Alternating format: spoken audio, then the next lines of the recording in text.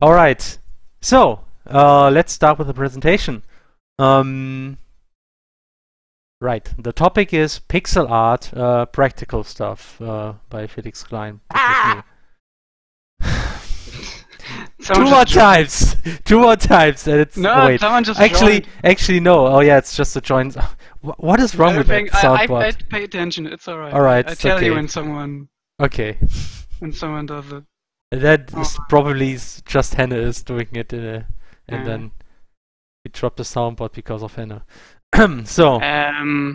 Before you start, Neo Wang, what fundamentals should we keep in mind in Pixelart? I tried learning, but I can't seem to be remotely decent at it. Felix is probably talking a bit about this while he's doing the presentation. Yeah, I'm not really. I cannot really cover all the fundamentals. Yes! I'm just gonna. Oh, God damn it! This soundboard. What the heck is that? Anyway, I cannot really promise that I can't cover all the fundamentals of pixel art. I'm just gonna give you some rough ideas on certain topics, in particular about colors and shading, because those are actually really important for pixel art in the end.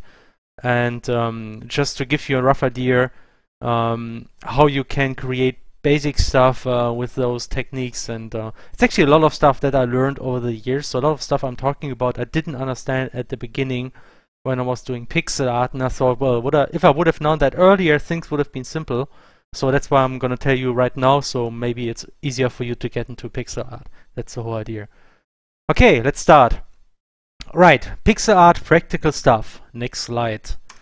What is pixel art? Which is probably the most pointless part of this presentation. I'm just gonna quickly go over. So please remember, pixel art is essentially simulating like the art style of from old times when we had 8-bit or 16-bit or maybe 32-bit machines, which had like a lot of technical limitations. That means mostly low resolution, so you didn't have full HD or even close to that. So you had like small graphics.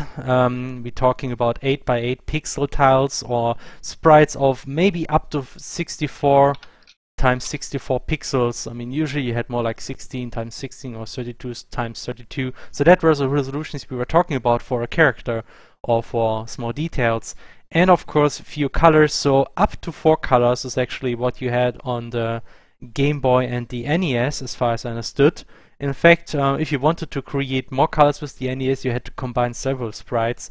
That's at least what I understood. For the Super Nintendo, I think there are 16 colors. No guarantee that those numbers are actually correct, but that's at least roughly like the kind of limitations you had back at the time. So we are trying to create graphics which are kind of similar to that. So obviously the basic stuff is to just keep the resolution low and don't use too many colors, and then you can call it pixel art. God damn it!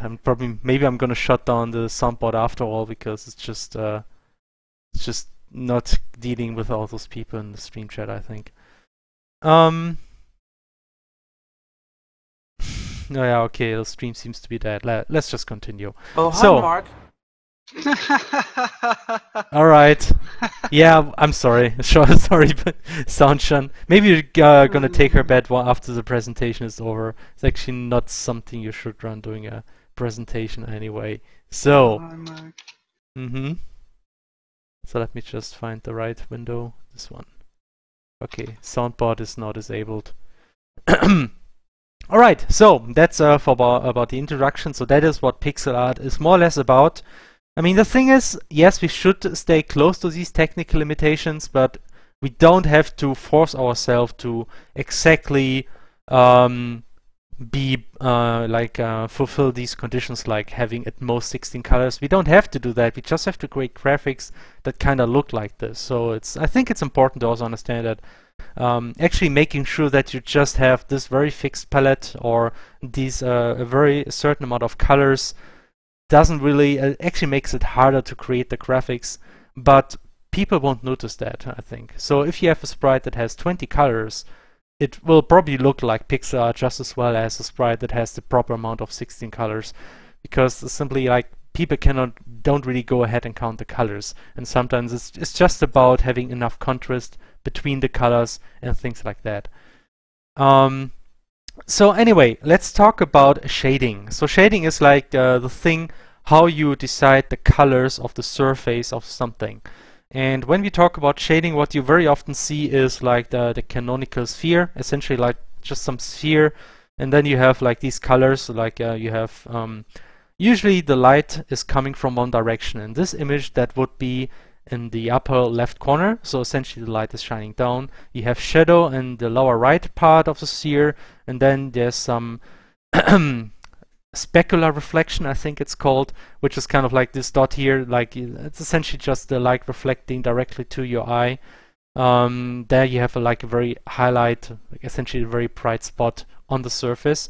That's usually what you see when you talk about shading.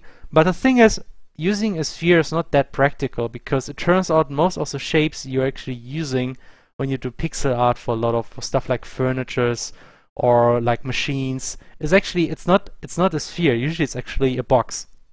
So what I'm gonna talk about today is like how you actually do shading of a box, and we are just looking at two boxes.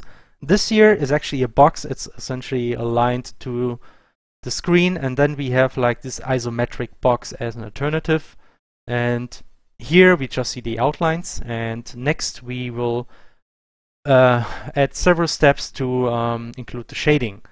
The first step is essentially just adding flat colors, and when it comes to flat colors, it's important, I think, especially when you have like games which are top down, like with some kind of perspective, it's important that you have a very strong contrast between the upper area and the front. So like the floor of the shape, like the upper area, it should be much brighter or much darker than the front, because that way the player can actually understand the shape much easier. If it's like roughly the same color, the player might have problems actually understanding the shape, and then you have problems with depth perception. And especially if you do top-down games, like Crosscode for instance, it's important to like choose the colors right, because people are supposed to understand three-dimensional shapes, but they only have two-dimensional information. There's no shortening among the depth and things like this, so that's why colors are really important to kind of like support the perception of the three-dimensional shape. So that's like the basic thing, just flat colors. Make sure that the upper area and the front have very strong contrast. Next is actually what we do with the outlines. The thing is, you can just take black outlines and fill them with color. That's one style. But what I think is actually make things look more pleasant, and is also like even helping further to support the three-dimensional shape, is to color the outlines in certain ways. Here, for instance, we have like the front edge of the box colored white. Essentially, this is like the specular reflection, which is essentially just the edge. So we just assume that the light on the edge reflects directly at your eye, and I think that's actually also often the case in reality, because there's a lot of curvature, you could say. So it's kind of like it's very likely that you have the right vector, so the light reflects back to your eye. So kind of it's sort of intuitive to make edges white like this, so people would understand, there seems to be an edge here. It's actually more likely to understand that this is the front edge than just having a black outline like here. And what you can also do is essentially using different colored outlines to kind of emphasize where the light is coming from. For instance, here we have a more light blue outline, while on the right we have a black outline, which kind of emphasizes that the light is coming from the left. So you can use outlines to kind of emphasize the shading and the three-dimensional shape. And just taking these two ideas, so like having very strong contrast for the upper and the front surface, as well as these very strong colors for the outlines to emphasize the shading. Just using those two techniques, you can already shade a lot of different things very effectively. For instance, this piece of cheese here, kind of like it's just, the front is much brighter than the bottom, and you have a very bright outline here, kind of emphasizing that this is the edge. And if you look here for like the holes of the cheese, I just decided to use a darker color because it's kind of like hidden from the light, so intuitively it would be slightly darker. But then what I did, actually this picture doesn't make sense, but just ignore this one. But what I did is just add some brighter colors at the bottom, which essentially is, if you think about it, at the bottom of the hole, because it goes inside, there's a surface which is essentially a ground surface. And the ground surface, just like the upper surface here, is always brighter than a wall surface in this context, and that's why this one is brighter. And just using this actually kind of again emphasizes the shapes, and it's easier for you, for the player to understand the shape that way. And yeah, we use this technique, for instance, for leaves. It very often looks nice to just also use bright pixels for the front shape here, or maybe for this fence here, just some light colors here at the bottom, at the side. What you also notice here, it's not always 100% consistent. Like for instance here I say, yeah, like it's not symmetric. So here you actually have more, you have a dark outline here, but on the left side you have a bright outline. While here I just say I don't care, here it's actually bright and here it's also bright. The thing is, these kind of rules, they kind of help the perception, but you don't have to force yourself to be 100% consistent, because in the end people will most likely not notice. So you can cheat like this, it's actually fine. But still, using at least to some extent these kind of techniques helps the perception overall. Right, so now we come to the next part, but are there any questions so far? So if you have any questions about this content or any comments, please write in the chat or use @RadicalFishGames. The last thing I see is that the stream is dead. I hope that's not the case for everybody.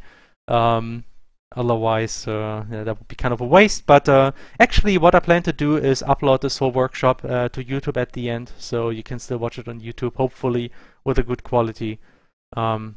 Yeah, so in that case, you can still watch it. Anyway, since there are no questions here so far, maybe rehost the stream. I don't want to do this right now, because that would essentially interrupt the whole stream, and that's kind of always a mess because you cannot connect this. And it would only be for one person when everyone else would. Yeah, since like there's also seems to be only one person complaining so far, at least so far. I mean, other like, okay, let's just continue. Someone said it might be because of our location in Germany, so maybe we should look into this. I already got the best internet connection possible in this area. No, I mean the location this Twitch has for you, because you are in Germany, blah blah blah. Yeah. I think I selected the server in Frankfurt, but I can check it again sometime. Anyway. Right, let's continue. An outline-free process. So what I want to describe in this next step is essentially how we can create a shape without using outlines at all. Essentially, I'm just gonna going to create some piece of furniture, actually one you find in Bakikum. It's kind of like a small shelf. Actually, it wasn't created by me, it was actually created by Freeze, but I just took it and I created it, but even though I didn't. Anyway, so first you just create with basic color shapes, no outlines whatsoever.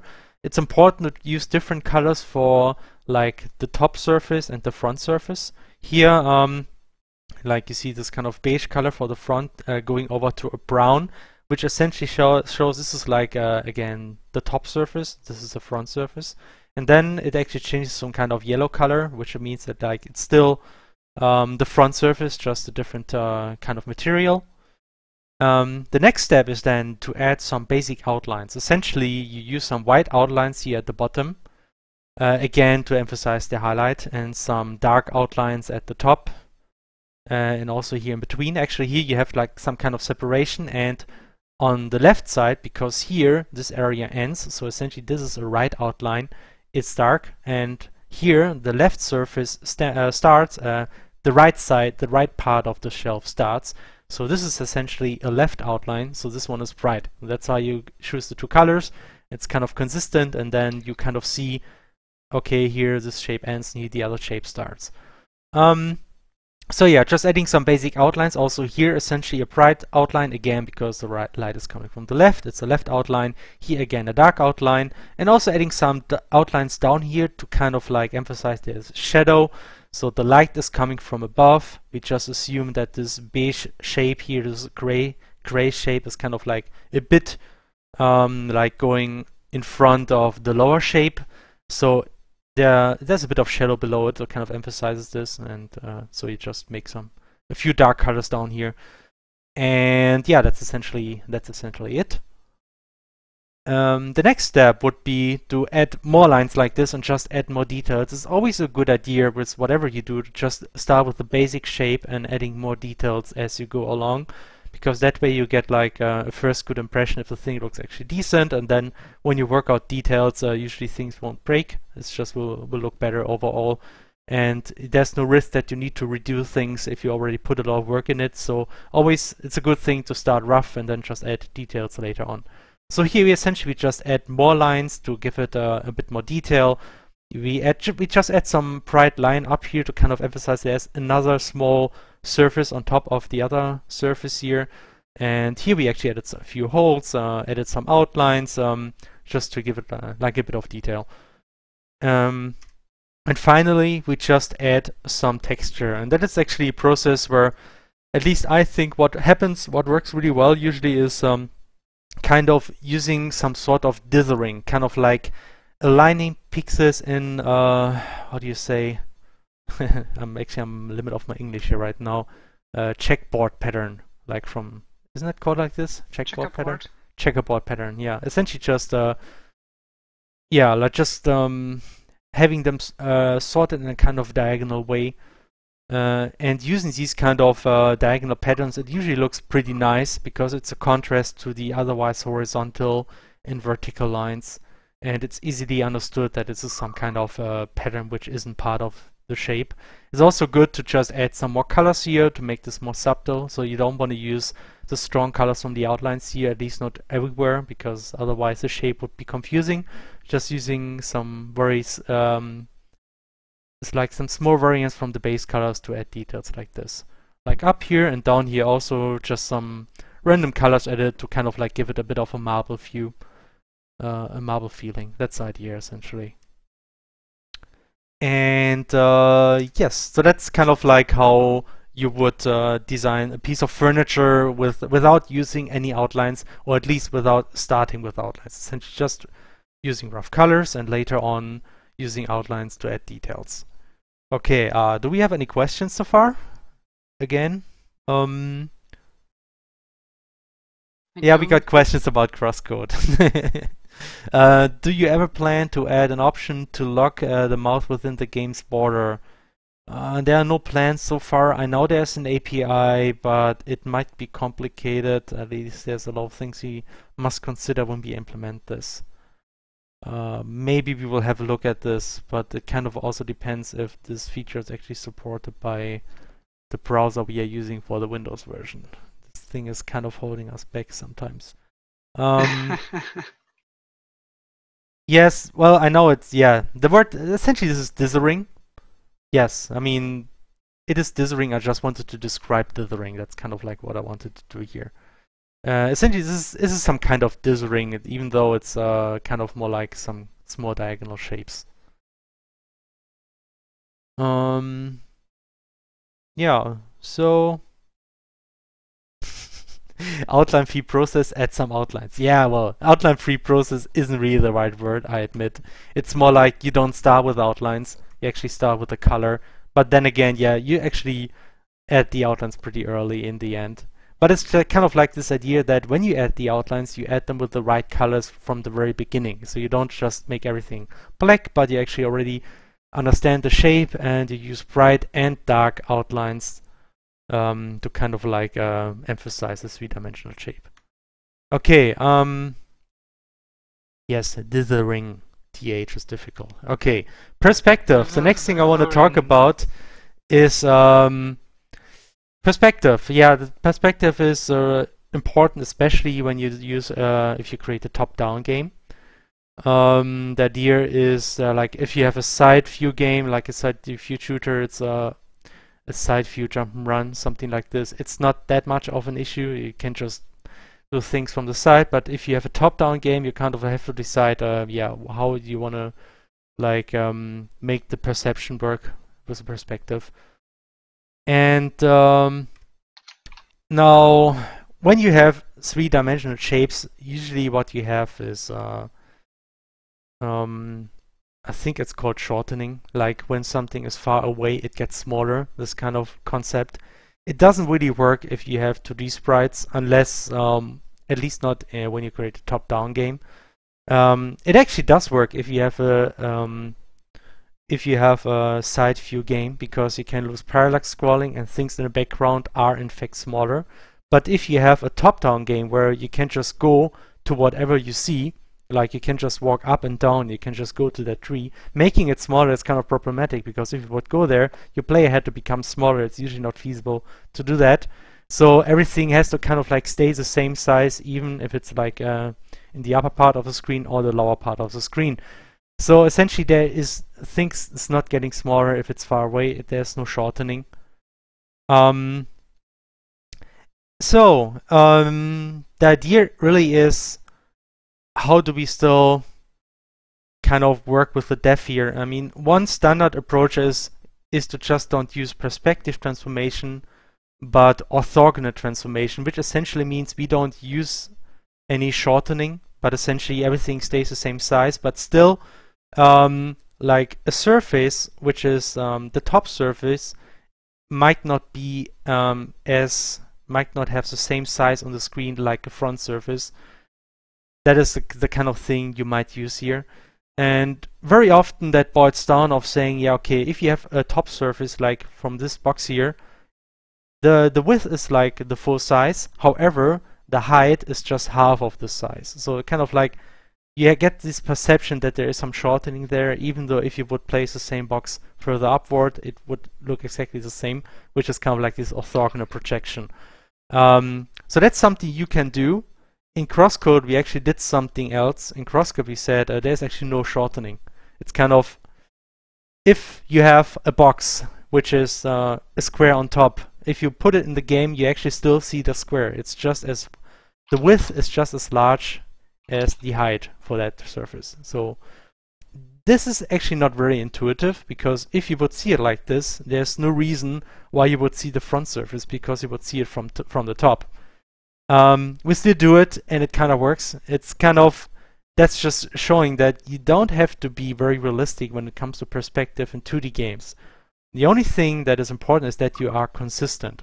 So if you choose to use this kind of like style where you don't shorten things in the Y dimension essentially, then you should try to be consistent. Like if you use some kind of a barrel, if you want to just place some barrel in your scene, essentially you shouldn't draw it like this, because here again you have a lot of shortening along the Y dimension. Essentially the Y size is just half of the X size.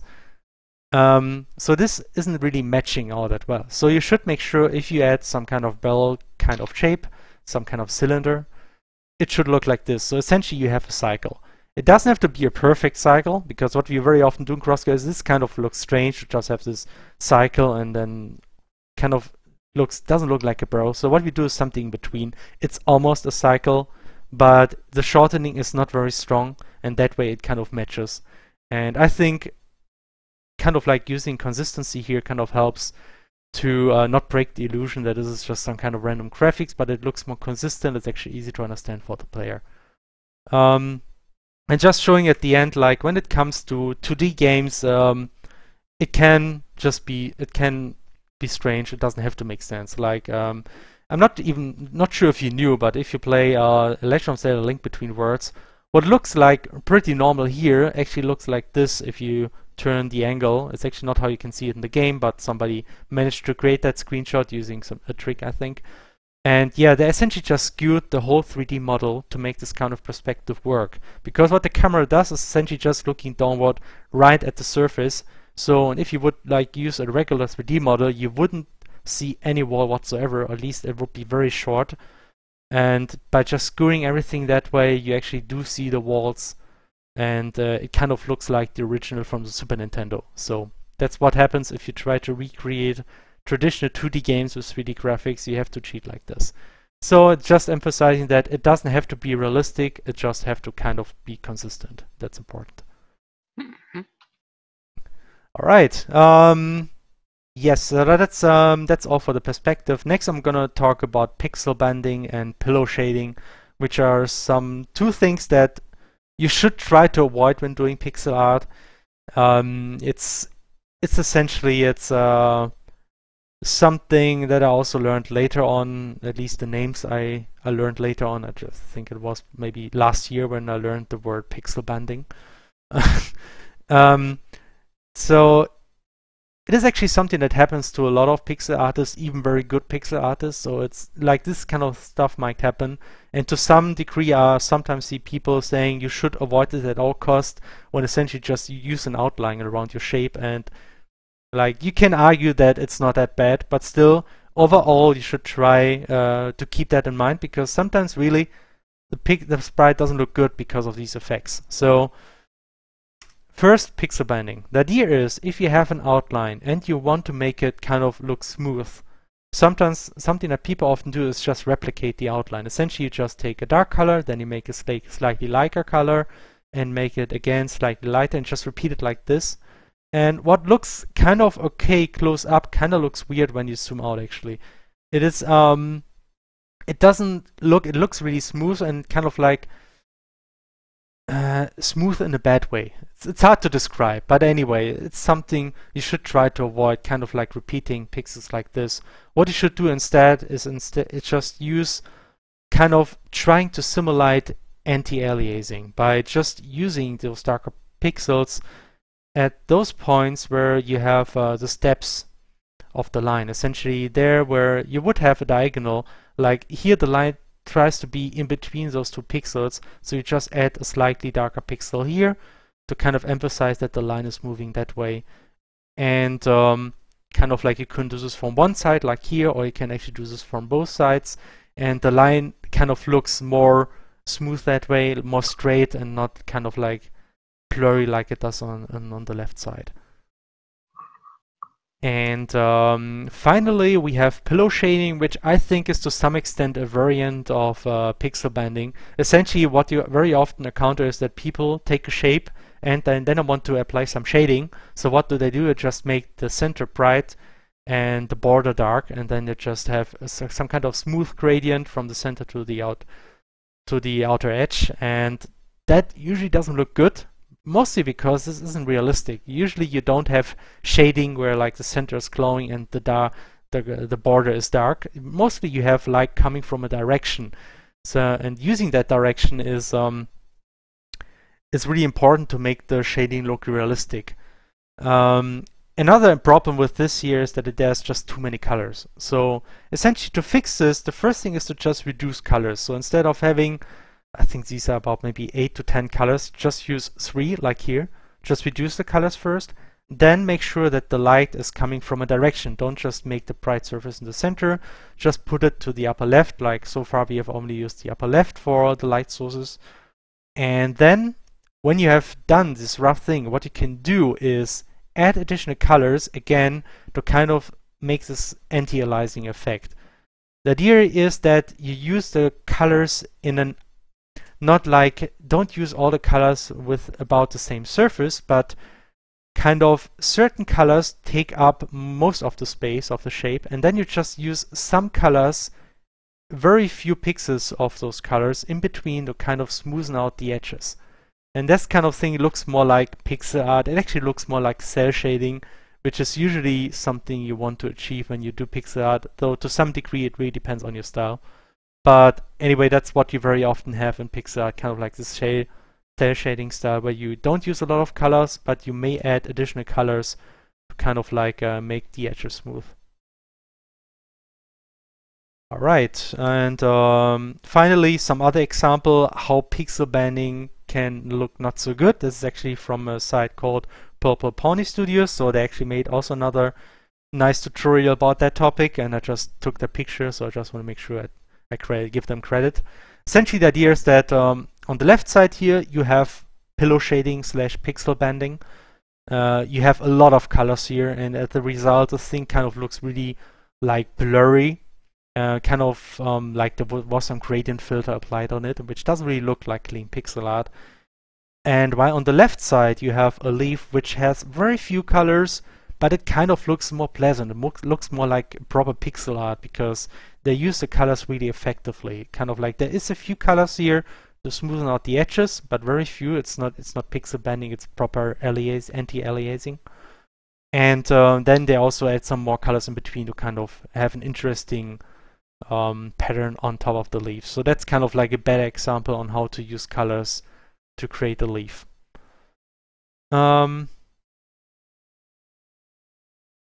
Yeah, it kind of looks like a balloon. That's a good way to describe it, essentially. Yeah, it looks like a very smooth surface. And there are actually some cases where pixel bending makes sense, but it doesn't happen very often. Like if something is glowing, like there is like really this kind of effect where the center is bright and the border is dark. In that case, it's kind of pillow shading, pixel bending makes sense. But in most cases, it actually doesn't. So just be careful with that. If you shade stuff like this, it tends to not look that good. Okay.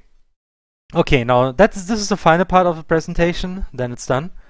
Just want to talk about colors a bit. Are any questions in between? Doesn't look like it. So if you have any questions about the presentation, just ask. I'm always gonna answer at the end of each chapter. Anyway, let me just take a drink.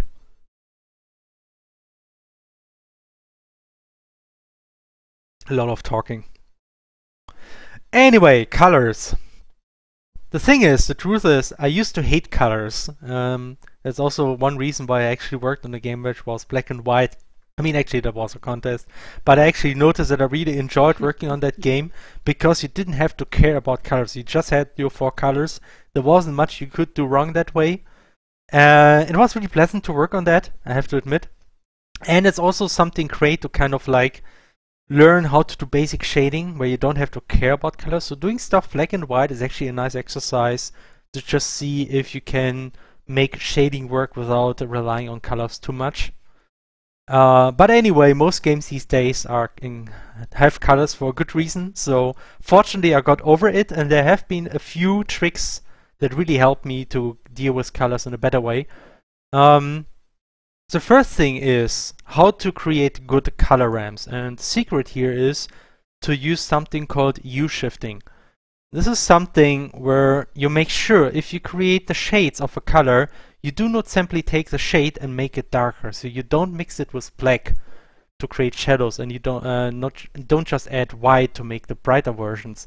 What you do instead is kind of shift the color when you make darker variants. Here, for instance, we have a yellow that moves to a slight red for the darker colors, and this kind of, in most cases, really looks more pleasant. It is actually somewhat related to reality, because if you go outside and you have a blue sky, if you look at shadows, they actually tend to be blue because of the blue sky, which is kind of like the blue light of the sky is scattering around. This is why shadows tend to be more blue. And kind of a good excuse for Felix to use blue and everything. Yes, it is. Blue is awesome. Blue is everywhere. Anyway, so this is kind of like there is to some extent there's realism there.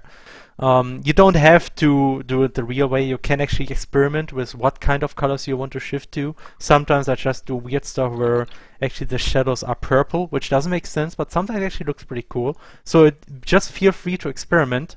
But yeah, using hue-shifting really can improve the impression of the image. Just to give an example. Now, this is a scene from Crosscode, as you probably should know it. There's a lot of hue-shifting here. Like, for instance, the trees, they move from a yellow over to a red up to a blue. There's actually a blue color in these trees. The same here for the tree. And this, like, you have like a more yellowish green, which goes to a more like a bluish green up to a blue in the shadow. And even if you zoom, actually I think I can click here. Even if you look very closely in the cliffs, there's also some blue hidden in there. There's just blue everywhere. Like the shadows are actually blue. They're not just a dark brown. There's actually a very dark blue in there. Yeah, so that is how it looks in Crosscode. And here's an example how it looks when you don't do this. So this image doesn't use any hue shifting, and you might notice it looks really different. It looks kind of sad. It kind of looks monotonous. It looks like you're looking at some kind of very old picture which had kind of lost its the vibrant colors, something like this. So this is how it looks like if you don't use any hue shifting whatsoever. And again, this is not saying that you have to use hue shifting, because sometimes you actually might want to achieve this. So if you want to create this kind of feeling, sometimes it's actually good to not use hue shifting. But in most cases, in many cases at least, it makes sense to at least try using hue shifting to make colors look more interesting, more vibrant, things like this. Yeah, so another thing about colors, especially since we are talking about pixel art, less is more sometimes. This is actually kind of related to the whole pixel banding stuff I had before. When you add too many colors, sometimes it looks worse. So just reducing colors is sometimes helping. Here we actually have an interesting experiment. What I did is I just took a bovine enemy and tried to add more colors. If you look closely, you can see actually there's a lot more colors here in between everywhere.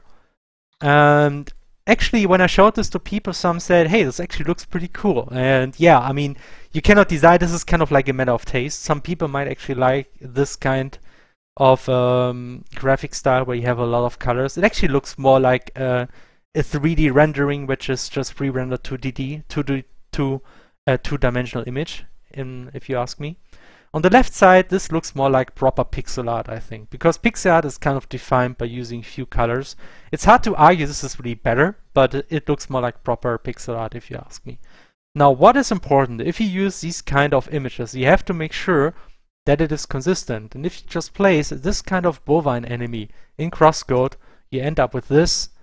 And if you ask me, this really doesn't fit in. And this is actually something that you need to consider if you want to create very consistent graphics. You have to kind of make sure either you use a lot of colors for everything, or you don't use a lot of colors, like you use very few colors for everything. If you just put like this bovine with a lot of colors in crosscode, it kind of sticks out because everything has very few colors, looks very traditional pixel art stylish, while this one looks really smooth all of a sudden, kind of like it doesn't fit in there. Yeah, so yeah, anyway, so that is kind of like the thing about colors. And now the last thing is, I just want to give you a small demonstration. Like a very good way to deal with colors is kind of to adapt things during the whole progress. So when you design a new tile set, what you should do is try to be careful with colors. Make sure that you use colors very consistently among different parts of the tile set. Also make sure they don't overlap. So make sure that the grass only use different colors, for instance, than the plants that you put on top of the grass. And if you do that, what you can do is using certain tools in the image editing program to change colors very easily. Unfortunately, I can only show you how to do this in Photoshop because I don't have a lot of experience with other tools, though I'm sure there's ways to do that with other programs as well. I just noticed that I did something here and it's not correct, so that's good. So let's just make it better now. So what I did here is essentially, this is the tile set of the jungle for crosscode. So you see there's a lot of tiles. And on the right, I just put a screenshot right from the game. We actually have some kind of method to take a screenshot disabling all the effects. So here we actually have the actual colors from the tile set. They're not modified in any way. So that means if both of these things are on the same layer, what I can do is just use the magic wand tool. That's the magic wand tool. And just select individual colors from the grass like this. And the first thing you notice, there's not a lot of colors, and that's why it's easy to actually select the whole grass. The whole grass actually maybe has 4 or 5 colors. If you look at other tiles like these here, there's a few more. So just with a few clicks, I can essentially just select everything that is grass in the tile set. So like this grass is selected, this here, and also in the screenshot. Once you have done this, you can create something which is called a gradient map. And the gradient map is an awesome tool. It's really one of the best tools ever to find the best colors, because it really helps you to assign a whole color ramp to something, not just set colors individually, but specify the whole color ramp in one go. And especially in Photoshop, it's implemented in a very nice way because it gives you a very quick preview of your colors, and that is really helpful to find a good color ramp. So essentially what I did here is just, okay, if I just make it like this, the grass suddenly is just black and white, so that's pretty boring. So we just go in here. What you can do is actually just disable the effect, edit the gradient, and just pick colors that you used before and just arrange them here somehow. That kind of helps to find a color ramp which is somewhat similar to what you had before. And